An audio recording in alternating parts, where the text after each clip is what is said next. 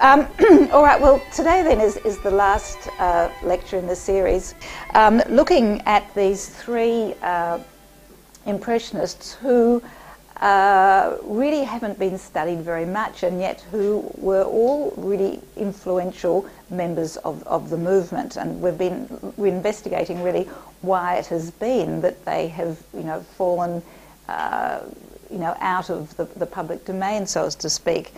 The three of them all were connected to the Impressionist movement by Degas, and I think this is a very significant fact.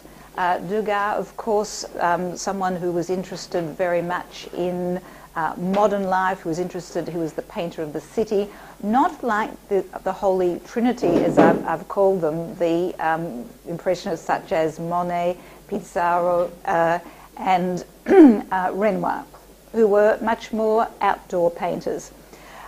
So it's going to be Degas, who, as we know, was a difficult personality, who, although he was central to the formation of the Impressionist movement, was probably the person who in many ways was responsible for it breaking up. He was a difficult person to get on with. He had very demanding ideas, and it is he who will alienate Pissarro, for example, the problem of the Dreyfus affair, and gradually the movement will break up. In particular because of his trying to introduce new people into the movement whom the other Impressionists didn't consider Impressionists, and we're going to look at them in a moment. Now, one of these, of course, will be Jean Forain. Degas was interested in these people mainly because Caillebotte, of course, was a bourgeois like him. Also, he was interested, I suppose, in Mary Cassatt, because Degas had relatives who worked in the United States, so that would have interested him. But he was very interested in Forain because of Forain's ability to quickly capture the essence of modern life, and this indeed was what Degas was trying to do. Now, Forain, differently from the other Impressionists, was someone who was intensely involved in society and in every aspect of it, and his art really has to be understood as an involved art. He will work in all areas, particularly as a painter, but particularly as a social satirist, then as a political satirist, and then he will engage in the Second World War, and his work will be used as French propaganda against the Germans. He also will work in the decorative arts and rises to great significance in society, right? And from going from absolute abject poverty in Bohemia, he, at the end of his life, is rubbing shoulders with the Rothschilds, and in fact is very sort of feared by the sort of bourgeois society for his wit, both in the way in which the captions that he puts under his caricatures, as for the caricatures himself. So he's a man who is constantly commenting on society, and so in many ways he's the consummate idea that Baudelaire had of the painter of modern life. So I'm going to look at his life and his work, going through it chronologically, but showing at each stage how he has a kind of cynical commentary that shows us the back stage of life, literally the backstage of the opera and others, but also the goings-on, the workings behind the bourgeois society that's not always particularly pretty. Very, very different, of course, from the utopian view that we have of society with Renoir in particular. Now, he was born in Reims, I suppose, and the son of a painter-decorator, so I suppose he grew up already with colours and brushes, comes up to Paris and enrolls in the studio of a sculptor at the time, Carpeaux. Now, some of you will be familiar with the work of this man. His sculpture is on the front of the Opera Garnier. This is the dance, which is supposed to portray, the idea of the arts, dancing, and Apollo in the centre. But it gave such a sort of sense of joy and liberation that critics of the time were outraged. You know, this wasn't a sort of, you know, the kind of Greek and Roman statue that we wanted. And of course, people threw ink at it to try and get rid of it. Now, he only works there for a very short time. He already shows he has a social conscience. A very important little bust of the emperor's son is broken, and the man who's accidentally broken it is a man who actually has 3 children to support. And so young Carpeaux says, oh, look, I did it, because he knows that the man would have been, you know, out of work had he been found out. So already he shows something that will inform most of his work throughout his life, this feeling of siding with the underdog, with the poor in society, while at the same time he is nationalistic, religious and anti-Semitic. He's a very, very strange mixture of characteristics, as we'll see. But what he actually will gain and maintain in his life from his work with Carpeaux is this sense of line and sense of volume. And that will probably be what distinguishes his work, that being able with just a couple of lines to give you a sense of movement, space, and the essence of a person. So he leaves that and for a very short time works with one of the leading caricaturists of the day, André Gide. Now at this time, caricatures and any kind of social satire was something very dicey to do. This is under the Second Empire, and there were laws against people who did this. So by the time young Forain finally breaks out on his own and becomes a social satirist, he's actually working in a different set of circumstances, and we'll see. The censorship laws aren't as difficult and so on. So André Gide confines himself to sort of caricature in the sense that he actually sort of, you know, makes big heads, he deforms the character, and he keeps his caricature more or less to well-known figures such as Darwin here, dressed as a monkey, is seen to be breaking through the hoops of hypocrisy and so on. And here you have Charles Dickens, you know, spanning London and Paris. Now, he leaves him again, and you will look at the dates that we're now looking at 1870. What's 1870? The Commune. Remember this great civil war. He, as a young man, partakes in the bloody week, but survives, and then fights in the Prussian Civil, you know, the Franco-Prussian War, and comes out of the war absolutely impoverished. I mean, he'd been thrown out by his father, he'd been thrown out by Carpeaux, comes back and has really nowhere to live, and lives absolutely off the skin of his pants. And it's at this time that he falls in with a really interesting group, the real bohemia of the time. And this isn't just the artistic bohemia of Montmartre, but I'm talking about the literary bohemia, often of the left bank. And so here we have one of these paintings by Fontaine-Latour, who was an established painter, not an impressionist, but who often paints groups of people. You will remember the Batignolles group that we've looked at before. And they're almost like Dutch paintings, you know, where you have a group of honourable people who have the same profession all sort of sitting together, very much like in the Dutch tradition. And what we have here are the group, it's called A Corner of a Table, but in actual fact it's a group of the writers of the time, and these were the Parnassian poets, a group of poets who had rebelled against Romanticism and were into art for art's sake, because they felt that Romanticism had become sterile. Now, at the time that this was being painted, there were these 2 very influential poets who were sitting here almost apart from the rest of the group. This is Arthur Rimbaud, and this is Paul Verlaine. Now, you would have, anyone who's done French studies will remember these people. Now, they were, at the time that this is painted, already rebelling against the Parnassian movement, and they called themselves the Zootistes, Zoot meaning, you know, bugger sort of group. And in fact, you can see the way he has his back turned to the rest of the group. Now, there's a bunch of flowers here because there was another member of the Parnassian group who refused to be painted at the same table as Verlaine and Rimbaud, and so they had to replace him by some rhododendrons. Now, this is Arthur Rimbaud. The story of Rimbaud is as a very precocious, extraordinary talent who will be the leader of the decadent poet movement. Those of you who know French poetry will know his Bateau Ivre, the drunken boat, Illuminations, a new kind of prose poetry full of extraordinary images that are almost surrealistic in form. Now, as a young poet, he starts writing at 17. He enters into a homosexual relationship with Paul Verlaine, which goes horribly wrong. Verlaine shoots at him and tries to kill him. Well, not tries to kill him, but obviously there was something going wrong. And Verlaine is sent to prison for homosexuality and for attempted murder, and spends 2 years, which is really very much for that, in prison, writing very sort of melancholy poems. After this, Rimbaud will never write another poem. So this extraordinary work that we have of his is written in something like 2.5 years. After that, he goes off and works as a gun runner in Africa, extraordinary, travels the world, and dies at the age of 37 of cancer of the leg. But in the meantime, you see this what he says.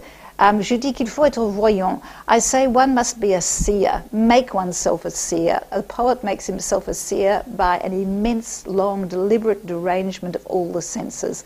Life is a farce we are all forced to endure. So this is this beginning of this idea of existentialist idea of, there is no sense in life, you just have to make your own sense of it. I urge you to read some of his work. It's very accessible in the sense it's not just poems. Now this was Paul Verlaine, who ends up the end of his life drowned in absinthe, lamenting his lost glory days with Arthur Rimbaud, and becomes a sort of institution on the left bank. Now, these are the kind of poems he wrote. The translations really are not very good at all. But this one, they're beautiful sound poems that almost as though you can hear them being sung. Il pleure dans mon cœur comme il pleut sur la ville, quelle est cette langueur qui pénètre mon cœur. Au bruit doux de la pluie par terre et sur les toits pour un cœur qui s'ennuie au chant de la pluie. All right, now it's the sound of the words that are so essential. When you actually translate it, it doesn't really come over very much, but it's this gentle lament, really, I suppose, of sort of melancholy, of sort of revising his life. And this is the kind of poetry that he became famous for, very different from the poetry of Rimbaud. Well, for our point, why am I talking about this? It's because that Forain, for about 6 months of his life, lives in the same digs as Arthur Rimbaud. Rimbaud is a very difficult person to live with, as you can imagine, had huge rage, is temperamental. But Forain actually paints what was thought to be a portrait of Rimbaud at this time. It's the question mark because it's not sure that it is Rimbaud. However, with the photographs that we have, it looks as though it is. Now, one thing I'm going to be emphasising during this lecture is that the two Impressionists who will influence Forain the most are going to be Manet and Degas, both of whom, as I said before, are painters of the city, painters of figures, painters of modern life. And Forain is not interested in the plein air, outdoor painting of the Impressionists. This idea of how light is broken up and the series of paintings and this experimentation with palettes and so on. He's actually gone beyond that. He joins the movement when he's 26, which means he's by far the youngest of the Impressionists. He's about something like 30 years younger, probably, than Manet. Anyway, I want you to look at this. This is 1874. And in 1876, Manet produces a portrait of one of the great symbolist poets of the time, Stéphane Mallarmé. And you will see a great similarity in the way in which the two figures have been depicted, and it's no coincidence that they are both poets. Out of the movement of rebellion of Rimbaud, you end up with the great symbolist poetry of Stéphane Mallarmé, who, by the way, was the godfather of Berthe Morisot's child. He also, and this is very important because Forain, of all of the Impressionists, is the person who is the closest to the avant-garde literature. Right? The other Impressionists, of course, were close to Zola, the realist writer.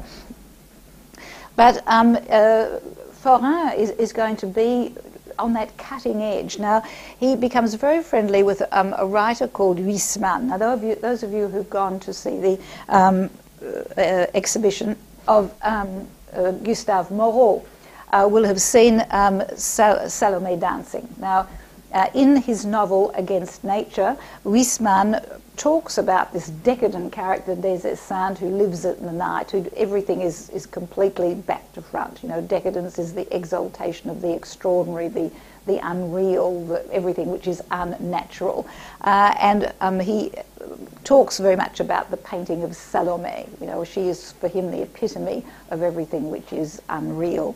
So it is going to be Huysmans who will be responsible for the great sort of conversion or reversion to Catholicism of Forain in the year 1900. So he maintains his roots with this group of people. Now, he, after coming out of the army and living with Rimbaud, he has his work rejected by the Salon and meets Degas, who recognises this sort of talent for the painting of modern life that he has and invites him to exhibit with the Impressionists.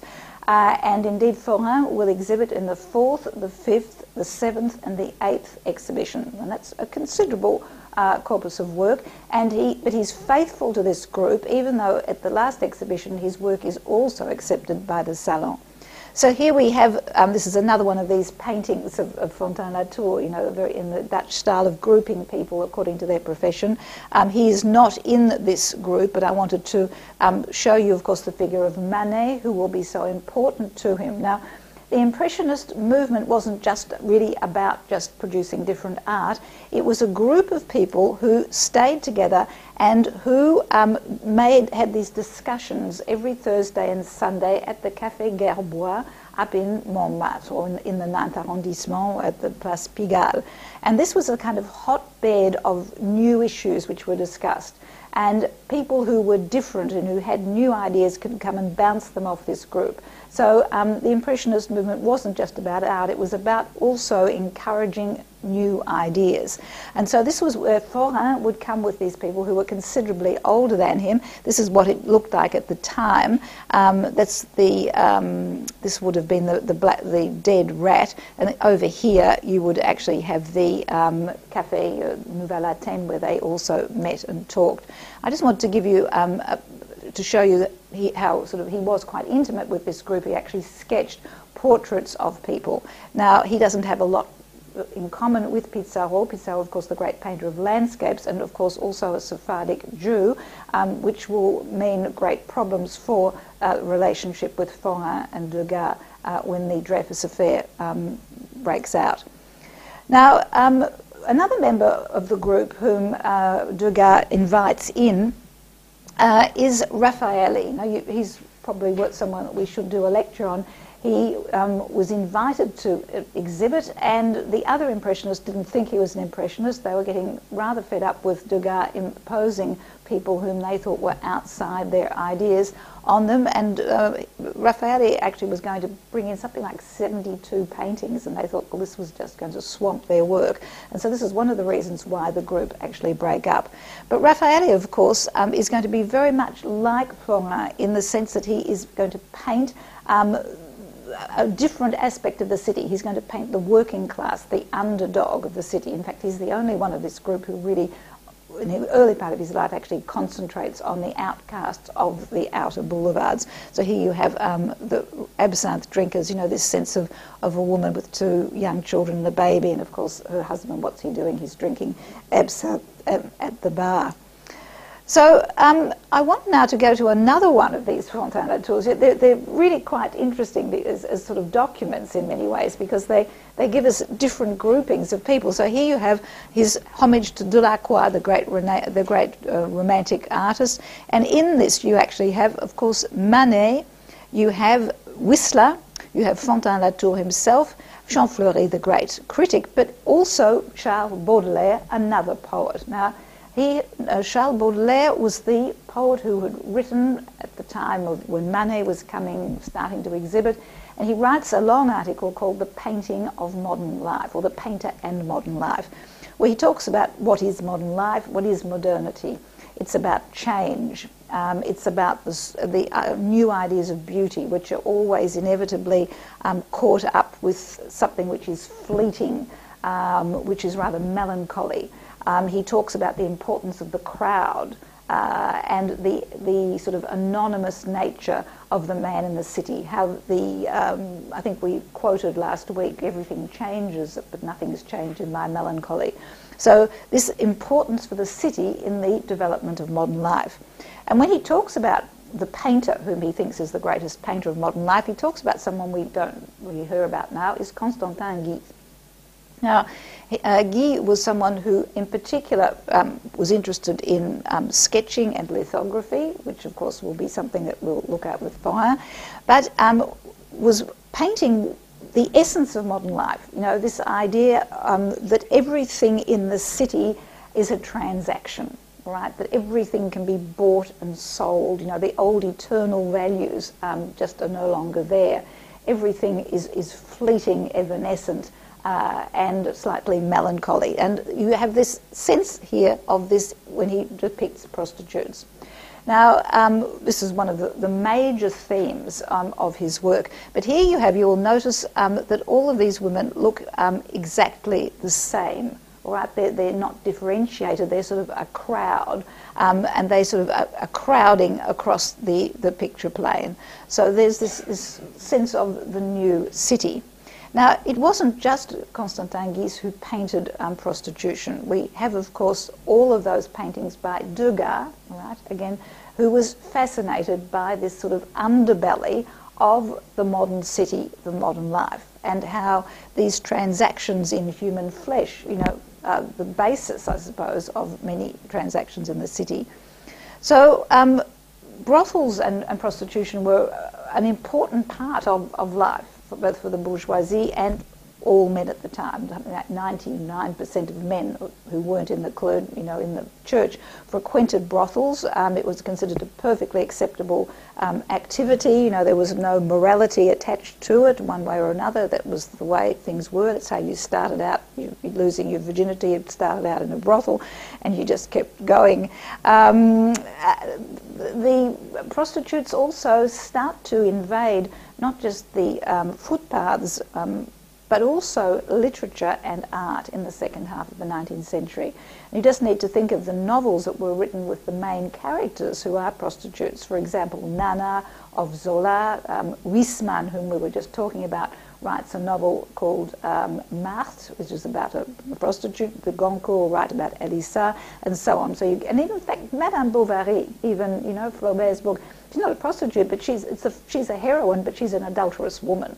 All right, so you're starting to get this, you know, no longer the great sort of feminine, pure, virginal heroine of the first half of the century. There's this fascination with this sort of underside and women's sexuality as well. Now, what of course comes up here is Degas' fascination with this idea of social Darwinism.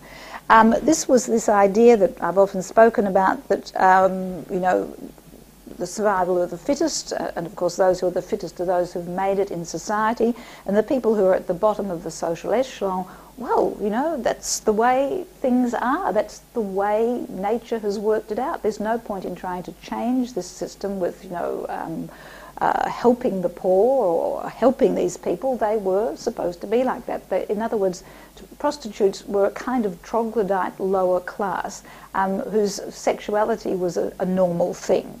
Bourgeois women, of course, didn't feel sexual feelings. They were maternal. That was what femininity was. And for all the sexuality and all of the, you know, messy side of things, you went down to the professionals who were in the local brothel and later on the streets. So what you see here is quite interesting. You get this sense of bestiality, you know, that these prostitutes, no one is having a good time in these brothels. No one smiles. Everyone looks frozen, bored, stiff. I mean, it's a very interesting take on sexuality, if you know what I mean. Now, what actually is shown here is this, the opposite of the bourgeois ideal of the female as controlled, artificially controlled with corsets and hairdo, and as artificial as possible, because the natural, of course, is bestial, and it's filthy, and it's amoral. And this is what this group of people represent. And you'll actually see there's a class transaction going on here, and you'll see this in all of these things that I'm going to show you.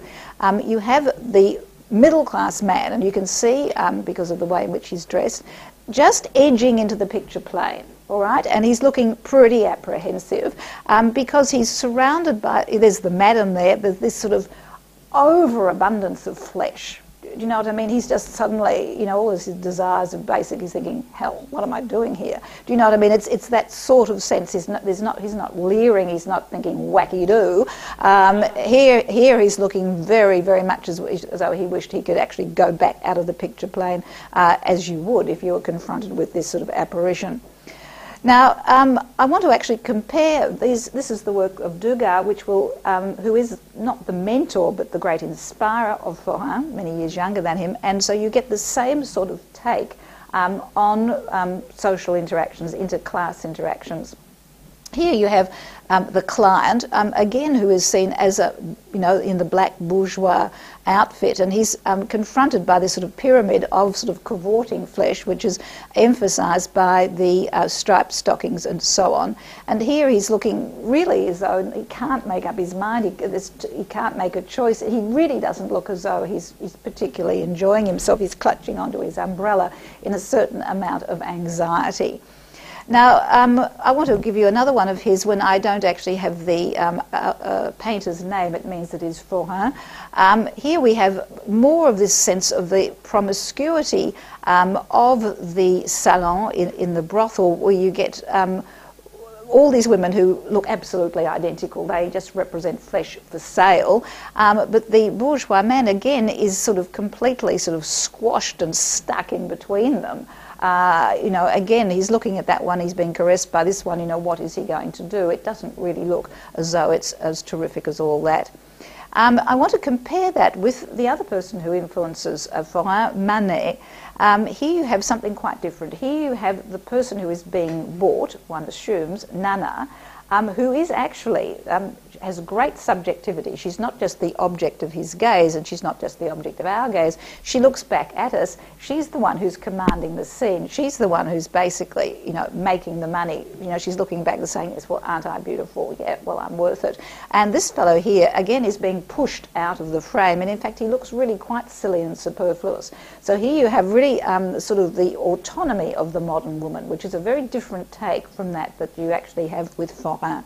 This is Forain's take on it, which is quite different. She's seen as someone who is really, you know, in the middle of a transaction. She doesn't, we just look at her. She has no, there's no sense of autonomy.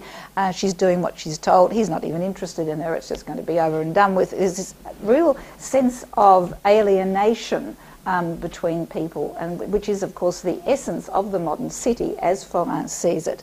And here we have Toulouse-Lautrec. Two of you here will remember this at the Augustin Museum, with again the bourgeois here, sort of almost like a voyeur, right? And this is what you get in Degas' paintings and in Forain's. It's the gaze which is the possession rather than any sort of physical movement. You know, the gaze and the possession that way is really the transaction, as we'll see. Now, as opposed to these men being sort of, you know, out of their place in these brothels, you get Toulouse-Lautrec, who of course will be inspired by Forain. All right, so you're going to see the same sort of brushwork which comes out of the Impressionist movement, this presence of the artist in the work. And Forain very much wants to show that he's present because he's someone who is showing an opinion about society. So therefore he wants to show his presence by the way he paints. It's not supposed to be an eternal vision of prostitution or something like that. It's my take on society. So this is the kind of view that Toulouse-Lautrec had. You couldn't get anything less erotic. Here are these people with their hair in curlers chatting over a glass of wine and lunch and sort of, you know, talking about last night's clients. Do you know what I mean? There's nothing particularly spicy going on. And here you actually have almost the same thing. Two prostitutes, one of who's got her little boy who's dressed up to go off for his first communion. So in many ways you get this sort of irony that, you know, life in a brothel is actually much warmer and sort of, you know, when you get rid of the clients, a much better place probably than the bourgeois household itself, from which the clients actually are fleeing. Now, Forain also, and I'm going to talk about his use of line drawings, you will notice that that she's standing against a pillar which advertises one of Huysmans' novels. This is another aspect of prostitution which was greatly commented on at the time. Remember that this is the time of entrepreneurs, the new city of Paris. Men were starting to get sick of going to the brothel where everyone were lined up. They wanted this idea of sort of, adventure, of conquest, as they did in the world of affairs. And so they wanted to be able to go out and seduce people on the street. And of course, so this means that you get a new class of prostitutes who are dressed up as though they are respectable middle-class women. This could happen, of course, because of the department stores, right, which were now selling ready-made clothes. Fashion, was going down to all classes. Everyone looked more or less the same. And so you're actually having a great confusion as to who's a respectable woman, who isn't on the streets. So here he has this idea of the street walkers. You can sort of tell that she's not a respectable woman. No respectable woman would be out there smiling by herself in public. Now, he does a whole series of these paintings, which you could hardly say this is the ambiguity of modern life. I mean, let's face it, no bourgeois woman will be out there dressed in red, leaning in a provocative pose against a central post in the middle of the Luxembourg Gardens. He's showing every one of his canvases or sketches is a comment on life. It's a continual comment on what life is about, and usually not a very nice side of life. Now, he wasn't the only one who was looking at prostitution. In fact, I think this scene is in the documentary. It might be in next week's. Actually, I'm standing freezing cold on this particular street. But this is this same idea about how the ambiguity and the alienation of the modern city. I mean, who is this woman? Is she a correct woman who's just going for a walk, or is she actually someone who's trying to attract this client up there? You can't really tell, and it's only until the next canvas that he paints, which is called The Transaction, where you get the two of them standing together and you realise that something has happened. All right, so it's impossible. It's almost impossible for us as viewers to tell, even though it's been given a title which sort of really should give it away. What's she waiting for? And of course, also in other lectures, we've looked at Tissot's Political Woman, and this really sort of showcases the fact that the bourgeoisie themselves, they're not actually selling themselves in brothels, but women had to be sold on the marriage market, they had to be as innocent and as stupid as possible so that they would be married into the correct type of family. So again, it was a kind of flesh market, even though this is a respectable one. And of course then, by the time you get here, you're not sure of the status of this woman. By now, prostitutes have moved so much into the upper echelons that courtesans are moving in respectable society. Is she a courtesan? Is she a respectable woman? Is she his daughter? It's all becoming very, very hard to tell. And this is the essence of modernity, as indeed it is now. Who can tell who's who? You don't know who you might be sitting next to. Right, you've got the debutante here. This is one of his sketches, Forain's sketches, again sort of showing this side. And actually, I couldn't get the caption that went underneath this, and it sort of says, well, what do you think is going to become of you? And so the idea is, for God's sake, get up, flirt with the fellow with the false teeth and the bad breath, do your bit and get married to the right sort of person. So it's very much, this rather portly, ghastly woman telling this young girl what her duty is. It's to, capture the marriage market. And here we have, again, one of his terrific paintings. I sort of think he uses the Impressionist style and palette, but again, this ambiguity of modern space. I'm going a little bit quickly because I've got to get through. Now, I want to edge into the world of the theatre, the world of spectacle, because spectacle, of course, again, is, you don't know whether it's fact or fiction. This is the whole thing that he is actually playing on. And here we have a woman at the opera. Now, the opera or the theatre, of course, no one's the slightest bit interested in what's happening on stage. It's over here. She's not looking, she's looking over here. They're looking over there. He's looking at another woman over here with his binoculars. So the play was just the pretext to be there. The real spectacle is in the opera itself. And so here we have this woman, at the same time quite imperious, looking to the side, but also sort of, very open to offers. She's clearly someone or a demi-mondaine, waiting to be picked up in the corridors of the opera. All right, she's clearly not dressed well enough to be really one of the wives of the abonné. So there we have a very interesting the way in which it's set out, and you can see he's a great draftsman, Forain, and you see the way in which this is with the line across the middle, red, red, broken by patches of grey here and here. So it's very, very well set up. Now, I want to look at the wings of the opera and the ballet and the exchanges that were going on. Now, French society at the time was dominated by this rising class of the bourgeoisie, and the opera in particular was kept going. It wasn't a state-owned opera, it was kept going by the money paid by the gentlemen of the Jockey Club. So therefore these people had huge power in deciding what was put on, how it was put on, and when. And so these, instead of having serious operas, you always have operas that have lots of ballets. The ballets have to be in the third act because these men want to take out their young protégés. And they actually also had power over the kind of ballets. In other words, at this time, men or male dancers more or less are eliminated from the repertoire because these men who are the patrons, who, you know, the patrons of the little dancers, don't even want sort of male rivals on stage with these little girls. So you get these bizarre sorts of ballets. You know, we're not talking La Sylvia or anything. These are the ballets for where it looks almost like lesbian fantasies with the little girls sort of flirting with each other. And the girls, of course, are not, the ballerinas aren't great professional dancers. They're often people who have been drawn from lower middle class or particularly working class families, and it was known that this was the first step on the rung of prostitution. Well, not prostitution exactly, but being getting a patron and becoming a kept woman.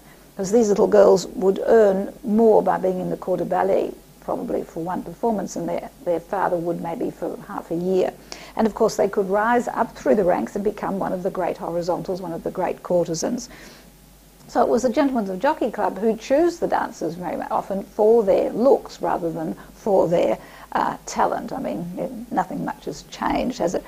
So what we have here is this invasion of almost the body snatchers, in many ways you could call it that. These black sort of body, you know, men in black, and these aren't the painters who make them look like that. The middle class men always wore black. Nothing but black. It was, you know, the symbol of the bourgeoisie, and they contrast with the fluffy little dancers. Now, all of these men were allowed backstage. They all had their own little dancer, maybe a couple, whom they patronised, and by that means whose favours they bought. And in fact, the expression avoir sa danseuse means to have a little fling on the side or to have a little pet hobby. Right? It was such an obvious thing to have a dancer. Right? Now, that was Béraud. Béraud was a sort of society painter, and he really is just painting what he sees as reality. What we have here is Degas in 1877 painting his take on the ballet. Now, he was someone who was fascinated by this world. He was someone who sort of wasn't, I don't know if you call him a voyeur, but he spent his entire life looking at people in, you know, the back wings of the opera or in brothels. And here he shows the sort of rather shadowy, slightly sort of sinister presence of this dark shape that we see from behind. And you don't actually see them. Do you see what I mean? They're anonymous figures lurking.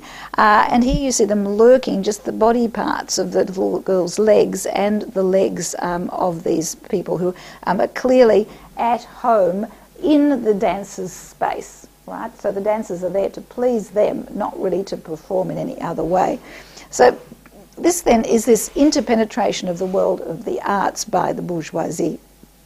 Now, this is Forain's take on this. Now, you can see he's using a much lighter brush strokes here to give the frothiness of the dancers' dresses. Now, Forain, if he wasn't interested in the world of nature, he was fascinated by artificial light. And in fact, in most of his paintings, that's one of the reasons why he was interested in ballet and why he's interested in the performances, because most of them are under bright lights, the beginning of gas lighting.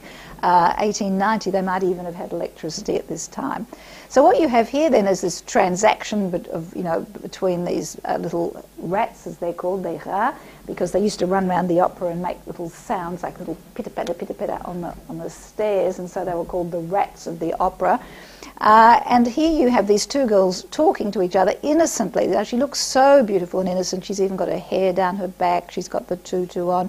But here's this man lurking in the distance. It's almost, you feel like saying, look out, he's behind you.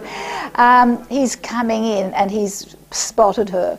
But is actually the transaction as innocent as that, or is she posing beautifully, so that she can be seen in her best light? She's certainly not sort of thinking, oh, so I'm glad I've got over that, or having a cigarette, or a cup of coffee. She's very much posed as someone who is ready to be bought, as indeed is her friend. So there's a certain ambiguity about the transaction that is taking place here. There's less ambiguity about this. Here you have this sense of violence in many ways. The rather bestial-looking bourgeois who is completely upright, and he's just grabbing this girl as though he's giving her face a bit of a tweak, but it's clearly yanking her towards him, and see the way her body is bent trying to get away. All right, so there's this Forain already, just with a few lines, is giving a description of the real reading of this piece of art. And a fairly plain background, just the ballet more or less over there, and this idea of this coercion that is happening here in this relationship. Now, the character that we saw there is someone who will appear throughout his career. He's the bourgeois gommeux. Gommeux means someone who has his hair slicked back with, cream or whatever it is, and he's always side on or back on, with his usually with flowers, looking rather sort of self-important and awkward. This is one of his very early sketches, and you'll see he uses a kind of hatching, which later on he will have mastered just one or two single lines to get his message across. I think I'll just have to go through that. We move now from the backstage into the dressing rooms of these little girls. So in other words, we're moving further and further into their sort of intimate spaces, and you get very much the way in which this girl here is stuck between this woman who is probably her mother. All right, now the mothers worked as almost pimps in this situation. They were delighted that their daughters were going to actually finally get into a situation where they as a family can relax, because their daughter will have a wealthy protector. So this is probably the mother tarting her up for the stage. Here's the protector, looking pretty bestial, but she is literally stuck between the two of them.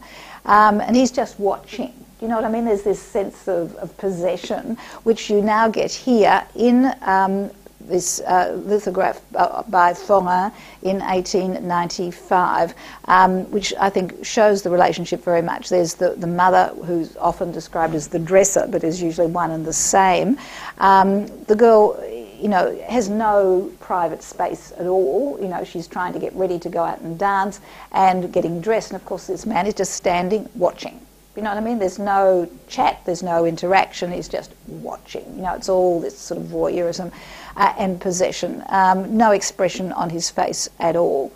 You have the same thing happening here with an actress. The poor girl's doesn't seem to be rehearsing her lines, which is what I'd be doing, but she's sitting there, and this is this interest in artificial light. Can you see that? The dark spaces over here, which are the symbolically dark spaces, with this woman with a very large sort of bust there, who is probably her mother, working on her hair at the same time, showing the hair off, and in some kind of transaction with. Can you see the face of this character, the way in which he's very similar to those other ones we saw? So that's the darkness, and in the light you get this sense of the vulnerability of this person who is for sale. And you've got the flowers that have been brought for her. Now, Forain was taking up very much where Degas had left off. Degas had worked with a Jewish writer, Paul Halévy, who was the librettist for Offenbach, who wrote, you know, La Vie Parisienne and so on, La Belle Hélène. In fact, there's an Offenbach on at the moment in the city. And of course they would eventually fall out. One of the reasons was that Halévy wrote a work called the Cardinal Family, which talks about the mother of two eligible young dancers, Pauline and Virginia, who are always seen backstage fending off the advances of these bourgeois people. As you can see them here, they're really stuck in being enclosed by these middle-class men. Now, what actually happens and why their relationship breaks up is that Halévy notices that progressively the illustrations that Degas is providing for his novel or his book are starting to become more and more anti-Semitic. And if you actually look at these people here, they're beginning to have the features of what is going to become the eternal Jewish features, which will be part of the anti-Semitic movement around the Dreyfus affair. And so there's a big falling out between them. They'd been very close friends. From our point of view, what is of interest is that it's the same sort of subject matter that we have here. Here we have Forain's take on it. Here's the little girl getting dressed, and there's this ghastly mother arranging with this even more ghastly fellow the price of her daughter. And here we have some of these social satire that will show the same girl in the morning in her little attic, and in the evening they're sitting as a ballerina. Now, I just wanted to quickly have a look at these two paintings here. These then are these little girls. They're very, very similar. You'll notice that the girls look exactly the same, whereas in each of the two paintings, the predator or the bourgeois is an individual. Can you notice that their faces? And so what you have here in particular is you have class distinction, the little working class girl tarted up, you know, rather sort of awkwardly sitting there. She doesn't quite know what to do with her legs and the high heel sneakers sort of. You get the difference of class, you get the difference of age. You notice he's old and she's very young, probably 14, 15, these young dancers. You have also sort of a class type, or as a class as an individual, and in between you have the transaction. She's being lured with the flowers, and so the same thing is happening here. Now, what is interesting is that Forain also does a number of fans, and this fan actually shows what goes on at the opera. You get the transition from being him arriving with the man arriving with these two women who are his wife and daughter, and sort of sitting there respectively at the opera. His friends sort of slipping out the back, and this is what's going to go on behind the scenes. At no time does anyone mention the opera, you know, don't mention the war. I mean, who's interested in the opera? It's all about what's going on, being seen, and these sorts of transactions. But also, even if you're not a ballet dancer, you know, you can still be bought and sold. And here you get this, what he excels at is this instantaneous something just happening. So here we have a woman walking along at the interval, turning around, and you see the person. He's put a lot of white on the Englishman's face here. So that's the person we're supposed to be looking at. And you get this moment when she's walking along and she just looks back. Do you see this sort of instantaneous sort of movement, this swirling mass of people in which suddenly an encounter, a transaction is going to take place. He's also very interested in the tutus of the ballerinas because of the interest in artificial light. I just need to move along a little bit. Of course, he's encouraged by Degas, as you know, who paints so many of the ballerinas in unusual poses because of his interest in Japanese prints coming in at odd angles, the way in which people are cut out of frames and so on. I just wanted to show you the continuity with the work of Toulouse-Lautrec, who takes up many of the same themes but doesn't have that cynical edge to it that Forain does. Forain is the consummate social commentator. Toulouse-Lautrec isn't. He has great sympathy for these people. He paints them as they are. Here you see the exhaustion, the sort of, you know, just a girl who pulled up her tights and sat down. There's very different from the Forain take. I just wanted to bring it to end this section on the theatre and this idea of spectacle and fiction, reality, and all of these things that are going on, is this very popular view of a woman in the opera. You'll notice that we don't have any paintings of a man sitting in the opera. All right, it's because of this idea of the ambiguity of women once they're in a public space. You know, there's always what's going on. You're never terribly sure. And so what you have here then is again a very structured painting with a kind of a triangle here with bands of red, pink, black, black, red. It's very, very structured.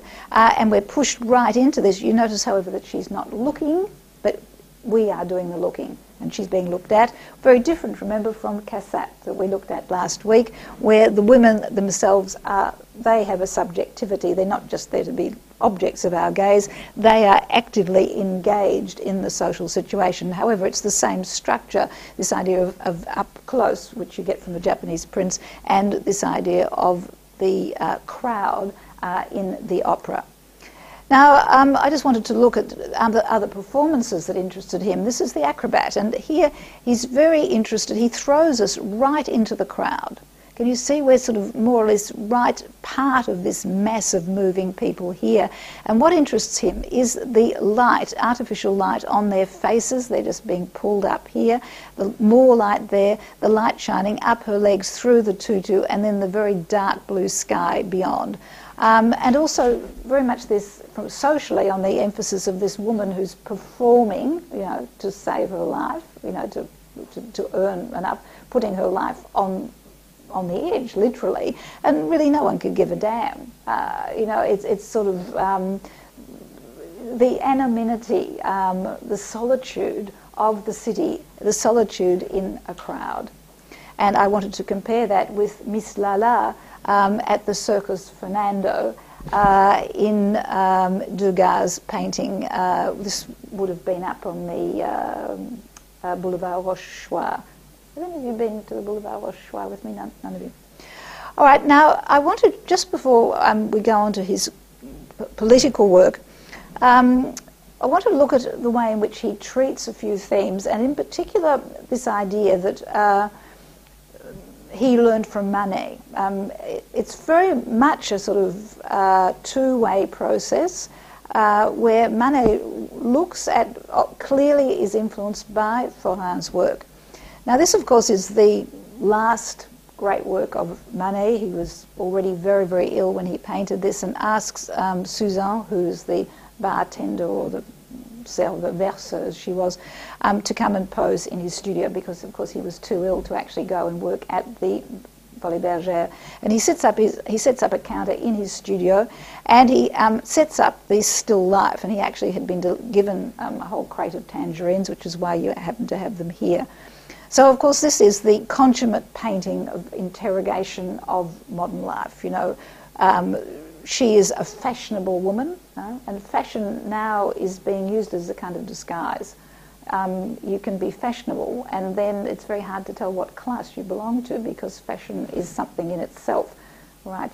She's clearly not a bourgeois woman, but you can't tell what else she is, because she's wearing the things that make her look as though she might be a bourgeois. So it's a kind of disguise. With makeup and clothes, you can almost be anything you want. So there's that. There's this anonymity of this person. But also this idea of where court, she appears to be looking at us. She's again the symbol of the woman in the modern sphere. She doesn't really interact with us. She looks straight beyond us, you know, a bit like the flaneur.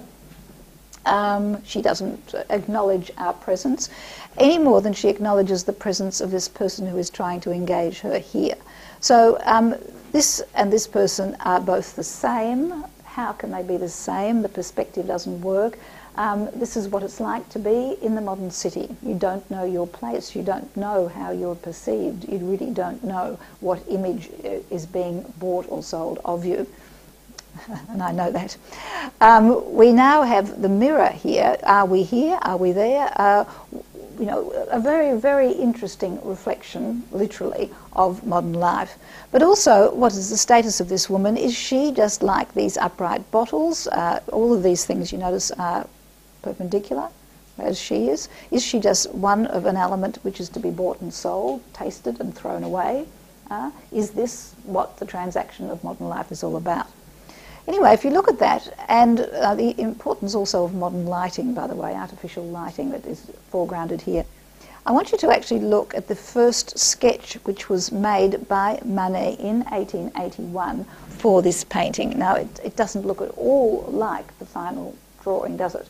It's done in that very, very sketchy brushwork which we are now familiar of with Forain. But you do have the same elements. You have this reflection and this idea of you can't tell what's going on, whether this man is actually buying a drink or is he speaking to her or is he us, the spectator, and so on. And you now need to look at the Folies Bergères of 1878, which is that's 1881, of Forain. And he is actually possibly the person who has inspired Manet to look at it in this way. Here you have the Salveuse. It looks as though she's another person, but in actual fact it's her reflection. Here you have this person speaking to her, where is he, and so on. So all of those disorienting elements are already present in Forain's painting. However, if you look at it should be Le Père La Tuile. This is a painting done up in Montmartre, just near the Place Pigalle, a kind of courtship ritual, if you could call it that, of two people in an open-air cafe, posed by two friends of Manet. And if you look at that, 1879, we have The Lunch by Forain. And so it is fairly clear that he was actually present at this posing session and has painted this is watercolour, painted the same scene, but just from a slightly different point of view. Right? So there's tremendous influence, as you can see, of Degas and Manet with Forain. Now, in 1884, he is accepted finally at the Salon, but does continue to exhibit at the Impressionist exhibition. And this, of course, you can understand why. This is a very sort of, bourgeois moment, isn't it? When people pause out of the dancing to come and have something nice to eat at the buffet. Very different from the way in which Zola describes the buffet. So it's all very ordered. It's a kind of in praise of the ordered world of the bourgeoisie. And he also has another piece accepted, which is A Woman Smelling Flowers, which is quite an interesting painting. Here it's in watercolour. Here you have this homage to Japanese art. You come into the painting via the fan, but this woman who is captured at a specific moment when she's actually not just exhibiting herself, but actually enjoying herself and bending over to smell the flowers. So this is in many ways what Forain actually excels at, is capturing a moment, which of course is what caricature or social satire is all about. Now, he started out, as we saw at the beginning, with working with the satirist Gilles, and by the time he went into the Third Republic, the laws governing censorship have been incredibly loosened. In 1848, at the time, of Honoré Daumier, whose work you'll see in a moment, who was the great satirist also who inspires Forain, you would be sent to prison for representing the king, in an adverse way. And of course, under the Second Empire, under Napoleon III, there were draconian laws about the way in which things could be reported, and people had great fines and prison sentences. But by the time you get to the Third Republic, theoretically this has been loosened, and social satire is in all of the papers. Also, it's a lot easier to be able to actually produce them quickly because technology has advanced. You don't have to do the hard lithographic work and so on. So to be a social satirist is a much easier task. Now, Forain is known and becomes famous for not just his ability to sketch and get these ideas across, but for the captions that he actually writes. And he writes them himself. For example, Honoré Daumier had someone else write the captions, so which often don't stick so well, whereas here you get the flow of the two of them. And he became quite feared in the social circles, but every newspaper vied for his work. So he would be often in the same week, would appear in several different newspapers, in the Figaro, for example, and even the New York Times were working on, used to commission his work. So he had actual international fame as a social satirist. Now here you've got here, oh, I hear you're very in with so-and-so, and he says, oh, don't worry about that, all he's got on me is my word, you know. So this sort of idea of the sort of the worthlessness of the bourgeoisie, in particular social satire here, there's this, again, that what you've seen in his paintings of the way in which young girls are bought and sold. Here's this girl trying to pay the rent, and she, to this great fat, you know, fellow, and she says, so like this I don't owe any rent, you know. Again, this, you know, sexual trading of the bourgeoisie. And also he makes fun, in particular, of the bourgeois pretentious sort of art taste. So here you have someone who quite possibly by 1912 is seen as being a Jewish dealer, again, because a lot of the art dealers were Jewish, the great dealers of the time, Seligman, Kramer and so on, who are going to, you know, facilitate their fruitsy collections and so on, will be Jewish. And this, once you see these black beards, often that's what it is, and this will be interesting when we talk about this in a moment. So he's actually showing what looks like a worthless sketch to this big fat fellow who just wouldn't have a clue and is going to buy it. And it's the same thing with Daumier. You see this idea. But also he's very keen on showing the downtrodden. Here, of course, a woman who's been evicted with the children, her pathetic little few bits and pieces on the pavement, everything being carted away. So it's he's a strange mixture, as we'll see, of sort of nationalism and so on. Now he goes from political satire, from social satire to political satire. And this in particular at the time of the Dreyfus case. Now Dreyfus, of course, you know, the Jewish captain who is accused of international espionage on the basis of something that a femme de ménage found in a rubbish tin, wasn't even his handwriting in the first place, but in actual fact it's a huge cover-up for leaks that were actually occurring within the French army itself.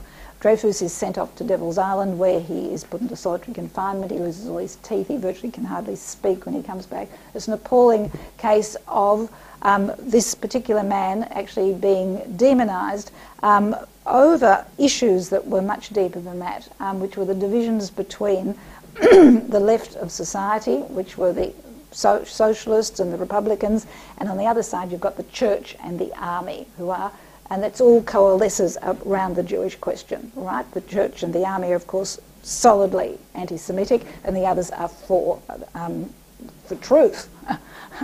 And of course it goes on for something like 10 or 15 years. It's not something that goes on for a while.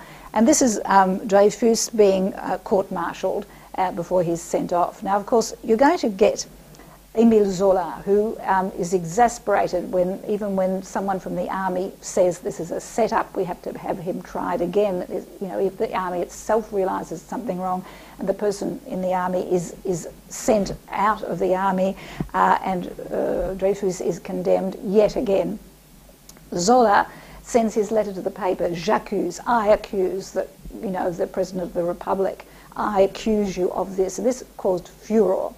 And so Forain, who apparently is for the underdog, sets up his own newspaper called Psst, shh, with the subsidies from Degas and Barrès. Barrès was a virulently anti-Semitic writer. And he starts producing these caricatures of society. And here, if they're not of Jews, you actually show, here you have, and we put up with this, what he's referring to is here the judiciary, who were now, members of the judiciary were rising up against the army to show up what was going on. And so he's showing that you've got the judiciary kicking the army, the hat of the army. In other words, that the judiciary is more powerful than the army. What's wrong with France? All right, now he was a very incredibly nationalistic man, as you will see, and I think he saw this is issue as being, you know, France's sanctity being violated by this sort of international brotherhood of the Jews. That seems to be what his ideas were. I went to an exhibition on Forain just when I've been in Paris, and they skip the whole of the Petit Palais is set up with his work, and they had 2-3 little cartoons of this period. You know, they don't want to mention it too much, and there's no explanation as to why we get this seemingly bizarre aspect to his work. Anyway, he also, if you look at it, he also turns this, which only lasts a couple of months. It doesn't last very long. He actually, in the background you can't see, there's an electoral notice there where one of the Republicans was standing for election, and it's sort of, he's blaming the Republicans for the fact that, you know, there isn't enough food for the poor. And so he shows this man who's, you know, keeled over after drinking too much absinthe, and sort of saying, well, if there's nothing to eat, of course you can't blame absinthe, all right? So putting all the ills of society on the back of the Republicans. But you will see that quite apart from the social message now, you have this ability in a blank page with a few lines to get this sense of despair and abandonment. He's really honed his trade. Now, he was, as I said, a very, very powerful man by this time. And I just wanted to show you this sort of anti-Semitic business. We've already looked at Degas right back in '79, this idea of the Jewish confraternity controlling the affairs, finances. Here you've got them see clearly this sort of caricature of a Jewish person whispering to each other, the control of finances, and you get the same sort of thing with Forain. So he continues, even with his paintings, his critique of the judiciary as well, those of whom are not on the side of the anti-Dreyfusard. So here you've got this sort of arrogant, you know, solicitor or barrister whose hand is being kissed, you know, by the grateful poor.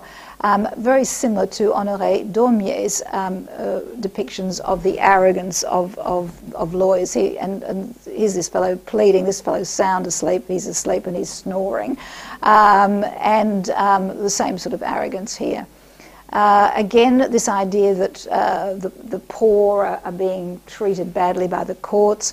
This is another scene in court where the poor are trying to work out what's going on, but here you're getting this illusion being brought back in again of some kind of sexual transaction, which comes out very, very clearly here. You've got this rather sort of lascivious-looking sort of lawyer leaning over to this woman who's clearly not short of two bob, but sort of sitting, you know, in a rather provocative position, and so you wonder what the transaction is going on here. Now, at this time also, you have Forain starting to move into other areas of art, and this is, I think, is what's so interesting about him in relation to the other Impressionists, is that he works across all fields and has an impact on society with his work at the time. It's interesting that we don't know much about him now, but he was very important at the time.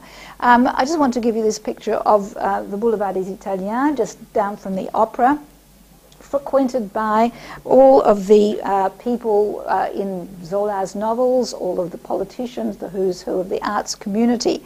And particularly one of these cafes, the Café Riche, was one of the important hangouts where the de Goncourt and, you know, the Prousts and people later on would meet. And to modernise it, they asked Forain if he would do a series of large mosaic pieces that would be stuck on the facade. Now, I've got this old postcard that shows you what this would have looked like. So this is a most unusual Art Nouveau, Art Deco style, Art Nouveau I suppose it would be at that time, decoration. Normally you just, up until now, you had the Second Empire, white stone, wrought iron balconies and so on, but now you've got these large, colourful pieces of art. And of course he works with an Italian mosaicist, Facchino, so you get the two F's often as a signature, but even here he uses this comédie parisienne. And in a lot of his work, for example, a lot of his caricatures were so sought after that they would be bound together in a book. And one of the books that was published was called the Parisian Comedy. And comedy, it's not in the sense of ha-ha, it's more in the sense of the Divine Comedy of Dante. All right, the comedy being a kind of an act, you know, or one not knowing the part that one plays, the kind of society as it is seen. So these scenes are now put up in large on the facade of the buildings. And here you have this idea of a kind of a secret transaction taking place. Same thing here. Particularly, I love this one, a woman with a mask on. Again, this sort of ambiguity of women in a public space, but, you know, not too much ambiguity, but at least she looks as though she's enjoying herself. The modern woman as well. Look at the modern woman. She's smoking. I mean, you know, and she's in bloomers and she's on a bike. I mean, what is society coming to? Also, you've got another modern woman who's out delivering parcels, but again, there's this undercurrent of this idea that often when you ordered a hat, you often, you know, got the girl who went with it, the delivery girl came and, you know, in fact, men often bought hats for the delivery girl. And here you've got the scenes of Paris, you know, the sounds of Paris, you know, people crying their wares, you know, here, oye, here, this. And he even actually has a picture of himself. But you can see that by now, you can tell that he's an artist because he has these really funny socks with red socks with yellow spots on them. And he's seen sketching, so he's put himself in the picture. But you can see the influence of Capel's work. These lines and the moulding of the body. Now, he also does a piece of stained glass in which he foregrounds the figure of Jeanne Avril, you know, the great dancer of the can-can. Again, large bodies of people seen from a strange sort of angle. Now, the Café weren't happy. There was a huge amount of criticism, and these were all pulled down. And a couple of them are in the Musée Carnavalet. The others have been lost. In 1891, when he's in his 40s, so he marries quite late, he marries a young, beautiful young artist who has a great stabilising influence on him. But it's at this time he starts turning back towards his Catholic roots, which is interesting. When you think that, you know, the affair de Dreyfus is going to break out fairly soon.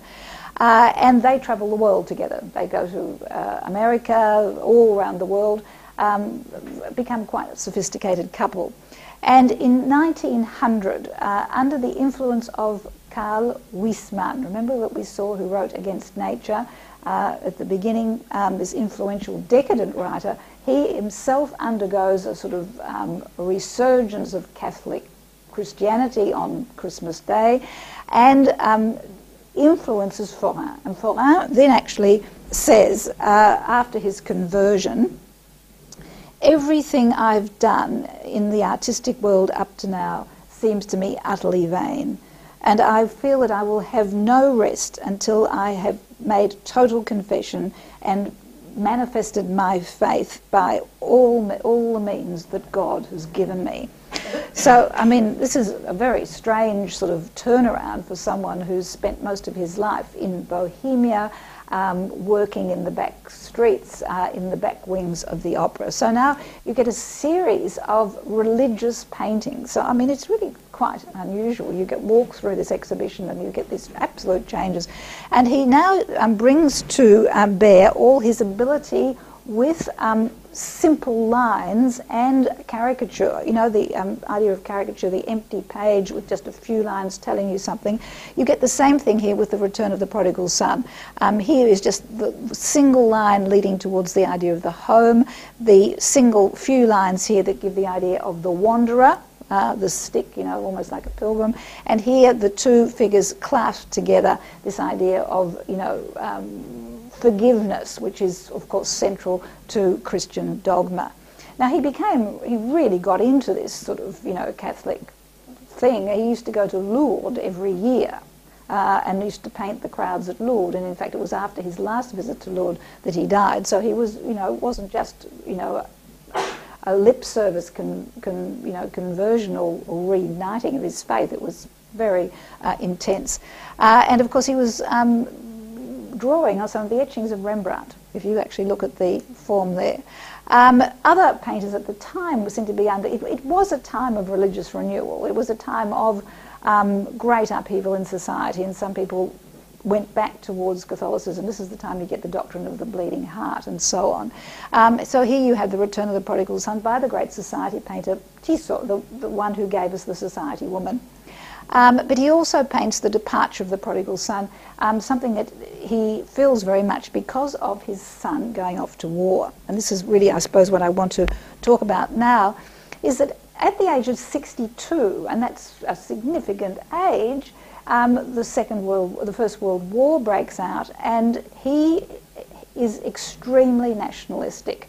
And he enlists and will go and work in the camouflage division of the French army, setting up false trees from which you could spy on the enemy, and in fact telling the Italians on the front line how to set up false trees. I mean, the mind boggles, but anyway, it's no wonder that the French really had a few problems in the First World War. But anyhow, we have Forain out there with the other soldiers and experiencing what they are going through. Now, Forain saw his engagement in the war as being that of being a Frenchman, and he saw that he thought the French were upholding all of these eternal ideas of fraternity, of respect for others, national characteristics that were eternal. And he saw the war, really, against the Germans as being a war between good and evil. So he interpreted it very much in Christian terms and was determined to do something about it. And I think that's what attracts me so much to his work, was that he actually didn't sort of sit in the south, eating cassoulet like Renoir, or the others who, every time there was, something that was difficult, just disappeared because of their art. He was someone who was prepared always to participate in society one way or another. Now, his work was famous because, and was awaited every week, and it was greeted with great acclaim both by civilians and by the soldiers themselves, because there actually were great divisions, as the war wore on. It became obvious that, it was going to be a hard, tough slog. And the conditions in the First World War in the front line were appalling, and the French were always on the brink of mutiny because of the conditions under which they were kept by their commanding officers who really weren't interested. They were sort of commanding from Paris. So you had this real division between the army, who felt they were being sacrificed by the fat civilians in Paris. But they accepted Forain, who was always in the trenches, helping there, actually sketching. And so you've got here, just with a few lines, you get the depth of the trenches. Just with a few splodges, you get the light falling on this. And he doesn't overdo the horrors of the trenches, do you know what I mean? He doesn't have the dead bodies coming up out of the mud, He just sort of says, oh, look, let's hope they can hold out. Who? Oh, the civilians. Do you know what I mean? It's quite a witty sort of turnaround of the whole thing. But he was also invokes France's past. And here, of course, you have Napoleon, the great victor. France can be great again, as in the time of Napoleon. So he is evoked. And on the Jena was one of the great unlikely victories that Napoleon pulled off. And so you get him appearing to a soldier, more or less in the same part on the frontier, and saying, I can remember you from the Battle of Jena. Napoleon was known to know different soldiers. I think, according to Peter, it was a setup, but he used to go amongst the ranks and say, oh, I remember you from such and such a battle. In fact, he'd been worked out, but this was what he was known for. But Forain in particular was known, this was what made him the great propagandist. He has this painting, etching here, of the Battle of Verdun, where the Germans could not get further, from 11 miles from Verdun. And this was this idea of the last stand of the French, that they would not let them get any further. In actual fact, of course, between you and me, the Allies by now had kicked in. You've got the Americans coming into the war, and the Germans by now knew that they could not. They didn't have enough manpower to continue to occupy French soil. Anyhow, under these bloody battles, with blood spurting everywhere, you've got these are actually German corpses, and this is the Verdun, or they will go no further. And this was made up in hundreds of thousands of copies and flown over the enemy lines and dropped. And it was the caption was in German, and I don't speak German, but it was "They will go no." It was a line from one of Schiller, who's one of the great German poets, and this was, "They will not get any further." Now, whether the German army in the trenches were Schiller readers or not, I don't know. But anyhow, he was considered to be an important part of the war effort.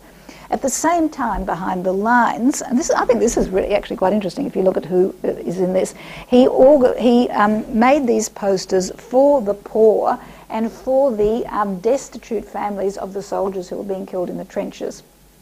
And this is by now, after the Affaire Dreyfus. And if you look at the patrons of the people who actually are the patrons of this charity, you've got the Princess Murat, that's the descendant of, Napoleon's people, but the Baron Henri de Rothschild, quite interesting. And of course other figures such as Carnot's wife and so on. He says, don't forget those who are cold. So a very engaged, as French would say, engagé, someone who has a social conscience on the one hand, but has political opinions that are odd on the other. He lives right through into the Belle Epoque and gives us some wonderful portraits of the who's who of the time. Here we have Yvette Gilbert, that singer from Montmartre, who dressed up like a sort of terribly respectable young woman with long black gloves and a nice little hairdo, and then sang the most unspeakably obscene things in this frightfully correct sort of diction. But here you get this portrait of her, this luminous, cheeky personality, coming out from a background that doesn't inform us at all about her social status or her occupation. It's just her that you see. So this is this Forain, from his essence of being able to capture a line as a caricaturist, captures the essence of a personality. The same thing with the great poetess Anna de Noailles, who was a Romanian, who was a great friend of Marcel Proust, and you get here this sense of languorous, visionary, sort of slightly sensuality being evoked here of the society woman.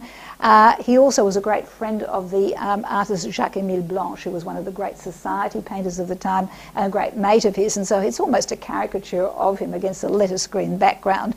And Jacques-Émile Blanche thought this was funny, fortunately, and didn't take umbrage of the fact that he looks a bit like a fat porcine person.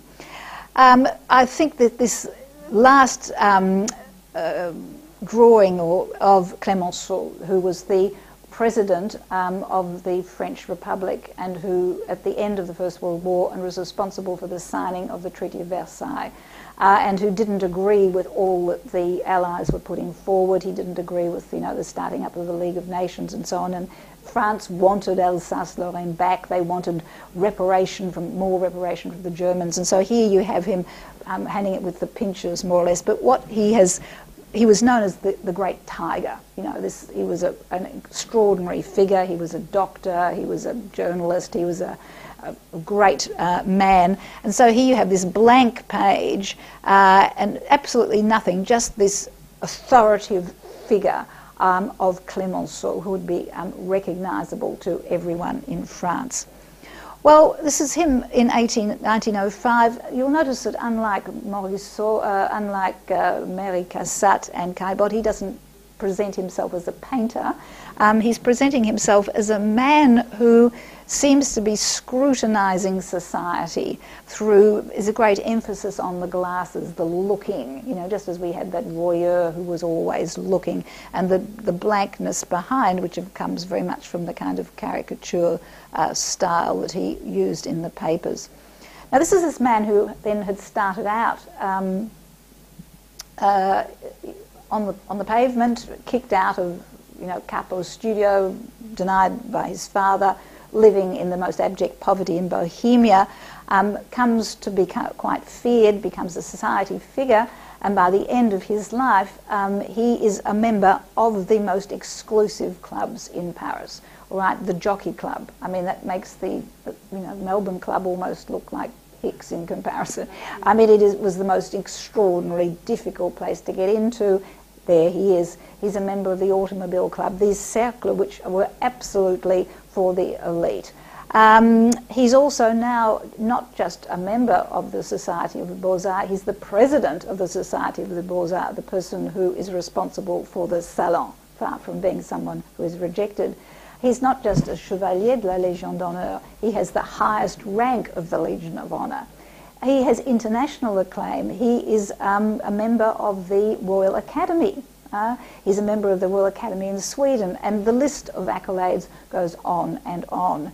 So this then really, I suppose, is a very, very interesting figure who was deeply involved in his time, experimented successfully with different types of art forms, who had a real impact on society through his convictions, his national convictions, his political convictions, his religious convictions, and his artistic convictions. And I just want to leave you with this last painting of his, which I think sort of brings together many of his strengths.